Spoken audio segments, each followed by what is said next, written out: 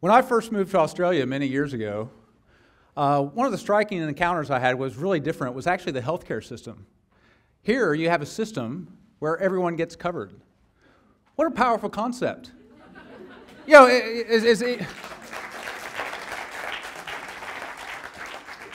know, where I grew up, we used to make life decisions based on our healthcare. There was no such thing as a gap year. When I went to university, I had to make sure I was still a student, so I'd be covered under my parents' health coverage. And when I went to get a job, one of the first questions I asked is, what's my health cover going to look like? In Australia, our policy is markedly different. We give health coverage to all of our citizens across a very large country and a very diverse population. The theme is really around these essential services. If we also look at Post, Post has been around for 200 years. And what do? They deliver packages and parcels across the nation at the same price. And so, that's a service that everyone needs. We all need postal services.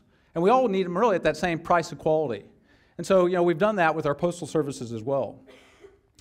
In telecommunications, we have a universal service obligation. And so a universal service obligation is about delivering, payphone services, telephone services to everyone in Australia. And it's tough to do in this country, given the scale of the geography.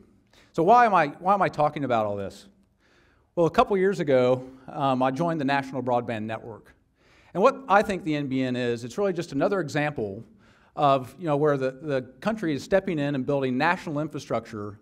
And this time it's to provide high-speed broadband services to 100% of the nation.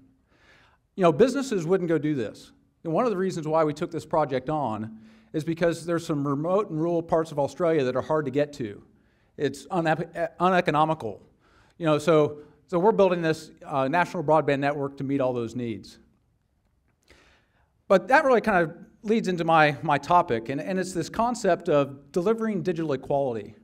And really what digital equality means. There's been some debate and discussions, at different kind of levels around what digital equality is. But for me, it raises a fundamental question. And that question is digital equality about a base level of access? Is it a fundamental human right? Or should it be an entitlement for all Australians? And so what I want to do in the talk is really kind of explore those, because the other thing I think that's happening is there's a big shift going on, and a big shift that we need to be aware of, and it's going to impact some of our policy decisions down the track. The first is around access. So I think most people really agree that we need to have broadband access. We use the internet for information, for communications. We use it for entertainment. We shop online, we connect with our families. And so I think this need to have access, I think most people get that.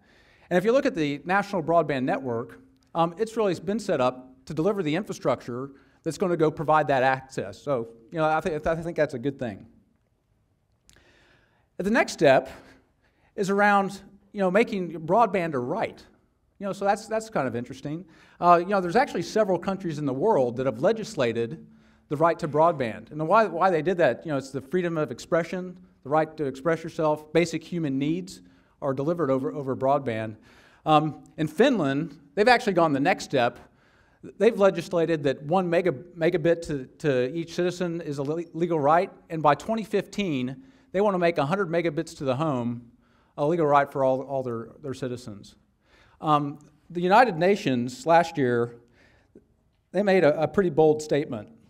It declared unambiguously that broadband access is a basic human right, right up there with the right to health care, shelter, and food. That's a bold statement. Why is this so important? When we start to think about broadband as an entitlement, it's really comparing it with health care, shelter, and food. I think I want to work on this one a little bit, because that's a big leap. When you go talk about providing access, but then making it an entitlement, that's actually a large step forward. But I want to look at some of the trends. And the first trend I'd like to talk about is this concept of digital displacement. And what digital displacement is, it's this physical world is going digital. And this was long before the NBN, but it's post music, newspapers, bookstores, everything's going online. But this, I think, is really just the first wave of digital displacement. This is around downloading content and media. When we have a ubiquitous high-speed broadband network across the country, what I think the second wave is going to be around services and service delivery. And what those services are going to start to look like, it's a two-way communications. It's no longer about me just downloading information. It's how I'm interacting with that person at the other end. Broadband will be used to deliver healthcare into the home. We'll have access to doctors. We'll have access to specialists through teleconsultations. We'll have consumer technologies that allow us to monitor and take better care of our own health in home and really reduce the strain on the healthcare system. Aging population. If we look in Australia and the rest of the world, we face this challenge of an aging population. Broadband can help. Broadband can help people stay in their homes. It can help older people be independent. It can help them be socially included in society. A lot of problems they have with elderly people is they get at home and they lose their social contact. Well, broadband can help with all that. And we can help people age in their place safely. Broadband will be used to deliver education. And we talk about the digital education revolution. That's actually a global phenomenon. It's not just in this country. This is happening everywhere in the world. Online education, one laptop per child, student self-paced learning. There's been TEDTalks on flipping the classroom, where students go home and listen to their lectures, and then they come into the classroom and do their homework. This is all happening today. But, but it does have its downsides. The Vice Chancellor, Jan Thomas of the University of Southern Queensland, she had an issue and discussed, as more universities nationwide deliver increasing content and support to its students via the internet, affordable competitive package are an integral to ensure the Bradley Report's 2025 targets for lower socioeconomic students are met. And I think her point's clear. Without access to broadband, you're going to have trouble getting an education because the two are related. Broadband can be used to help people find jobs, retrain, and find better employment. If we look at the internet, if you have access to the internet, your chance of getting a job goes up. But the other thing I think that's really important when we start to look at some of these digital services, it's actually where I can do my work. I no longer am constrained by physical locations. If I can start to do some of my service online, I can start to live and kind of support the world. It opens up new markets, but it also allows people to stay in their communities. You see a lot of times in these rural and remote parts of Australia is you see the brain drain as the kids have to move to go get new jobs.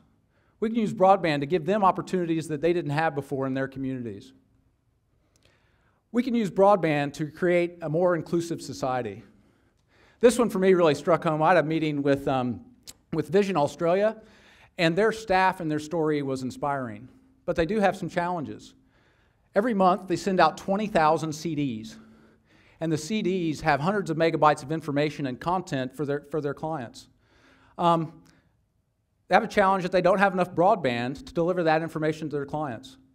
1% of printed material available is in a format that their clients can use. So they're really constrained on the amount of format.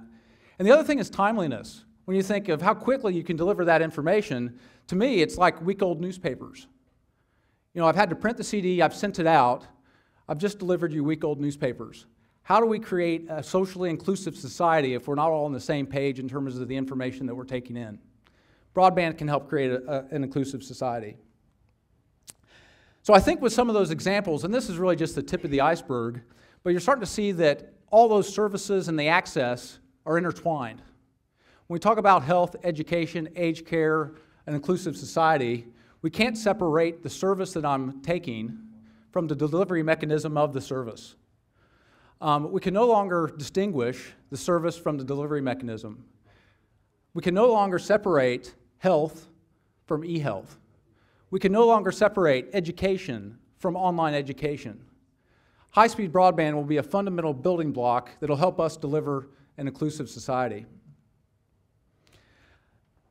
I just threw this in on digital literacy. I want to pause for a moment Because when we look at that environment, I don't think the importance of digital literacy can be overstated. This is one we have to go work on.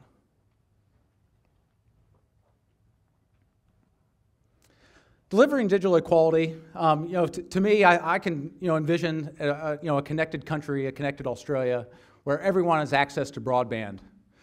And we're going to use broadband to deliver our health services, our aged care services, education. This is this 21st century infrastructure, and it's going to really underpin all those areas. But the thing I'd like to leave you with is really to ask you to make a decision. So we've kind of had this discussion, but when you leave here today, I'd like you to think about what delivering digital equality means. And I'd like to have you think about, is it about a base level of access? Should it be a human right? Or should it become an entitlement for all Australian citizens? Thank you very much.